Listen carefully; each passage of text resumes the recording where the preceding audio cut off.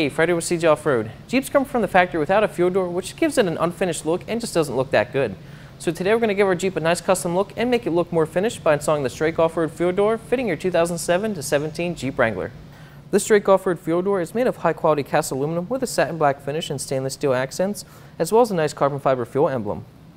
It's going to give your Jeep a nice custom look and comes with everything you need for an easy installation, so today we're going to install it on our 2008 Jeep Wrangler. Tools you'll need for this installation: Phillips head screwdriver, flathead screwdriver, 3mm hex key, a center punch, number 29 drill bit, a drill, and safety glasses.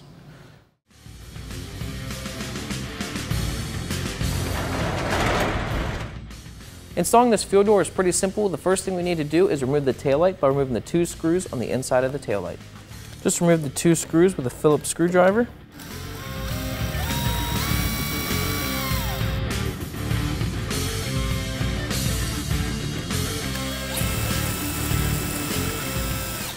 Remove the taillight. Disconnect the electrical connection. Remove the fuel cap. There's 2 tabs on the factory fuel filler. You need to push on those tabs to release the fuel filler from the body. They're pretty hard to see, but just use a flathead screwdriver to push on them and kind of pull the fuel filler out while you push.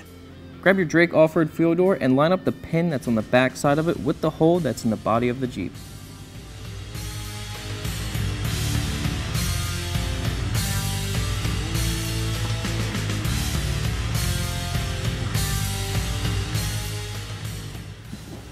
Then just push on it and make sure that all the clips pop into place and it's seated flush with the body.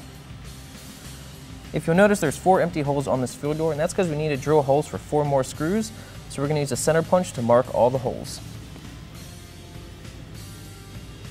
It's recommended that you use a spring-loaded center punch rather than a punch and a hammer so you don't dent the panel. The metal on this Jeep is pretty thin. Now drill out the holes using a number 29 drill bit.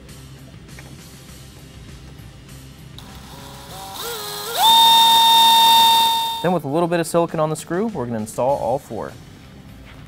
Then to tighten each screw, you will need a 3mm hex key. And if you put a little bit too much silicone on, you can just wipe off the excess. We got all 4 screws in, now we can reinstall the factory gas cap.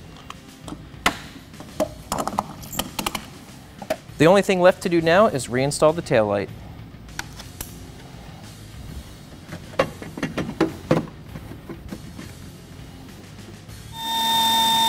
Alright, now our installation's finished. Alright, our Drake Off-Road fuel door is installed. I'm loving the way it looks on this Jeep. It gives it a nice contrast and it gives it a way more finished look. Installation wasn't too bad either. It should only take about 30 to 45 minutes, and before you know it, you'll be heading off-road.